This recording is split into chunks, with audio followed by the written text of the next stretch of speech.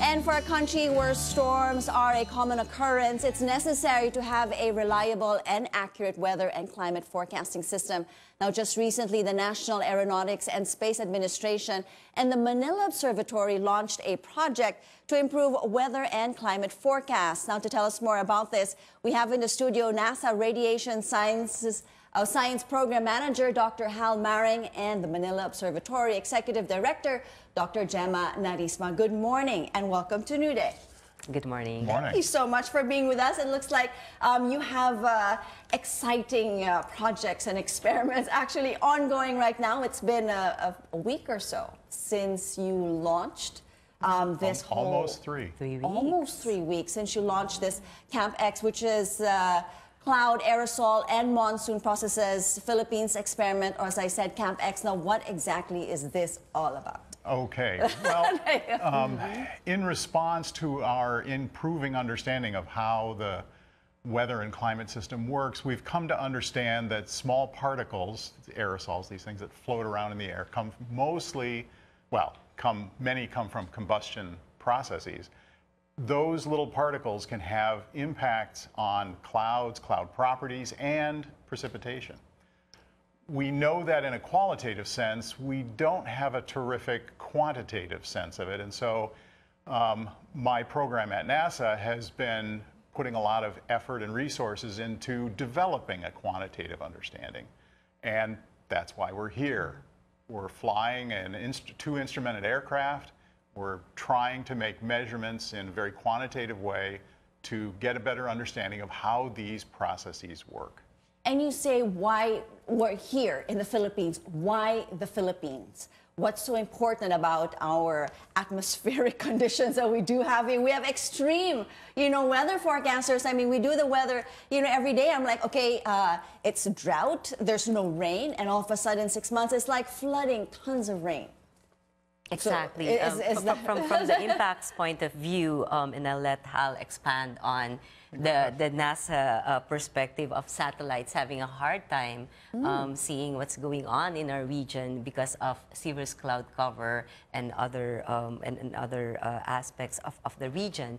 Definitely from an impacts point of view, there's a lot of things that we need to understand in our atmospheric environment because exposures and vulnerabilities are high. Aside from that, specifically for the Philippines, there are other confounding factors like development, urbanization, and land use, which in turn generate the sources of this pollution that Hal was saying, aerosols, combustion from vehicles, from highly urbanized cities in the Philippines will affect weather and climate. And therefore, it's very important these processes happening, especially during the southwest monsoon season, is very important to understand that.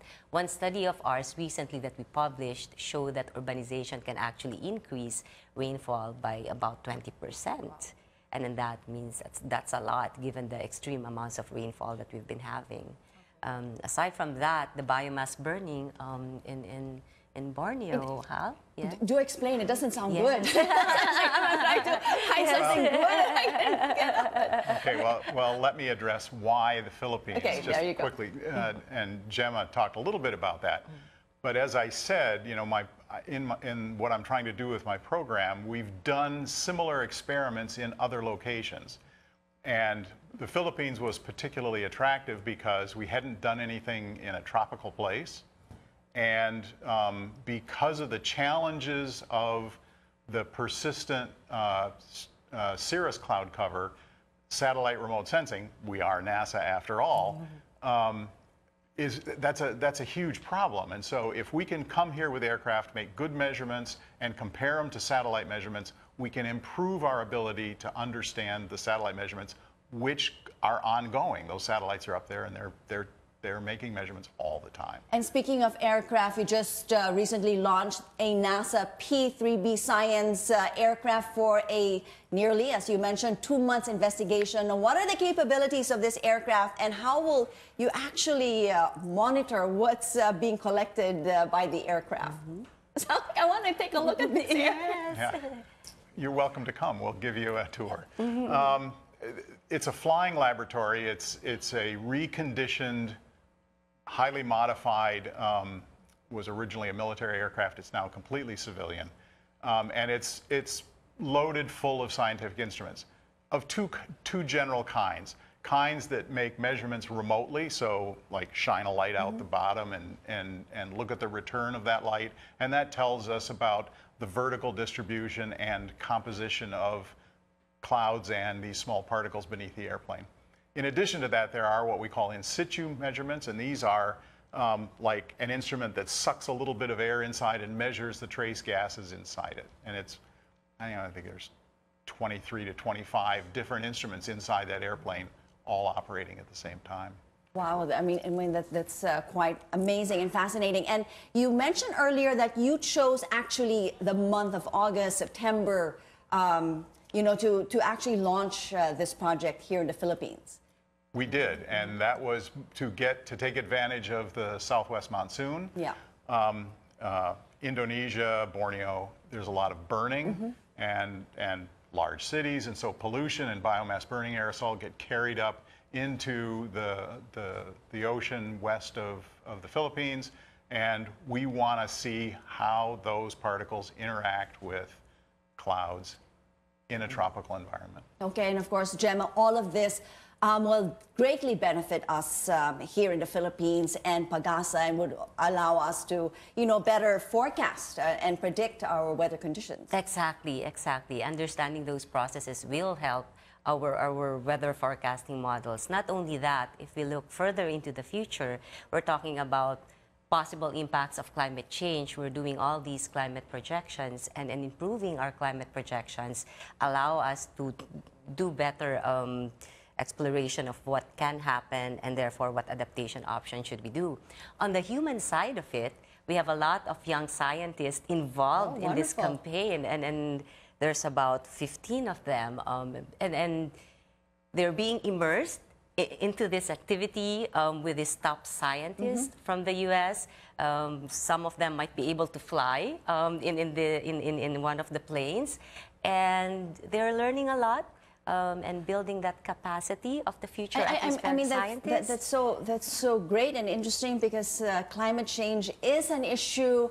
I mean, global warming, and because of all of this, you know, the carbon footprint and the pollution is really affecting our country, our environment. Any final tip or messages before I let you go?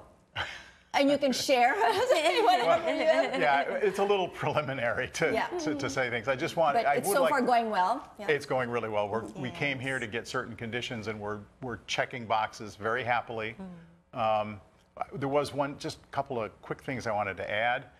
We're flying 2 aircraft, the P-3 and a Learjet, and just to give folks an impression, you know those weather conditions that your airliner goes around.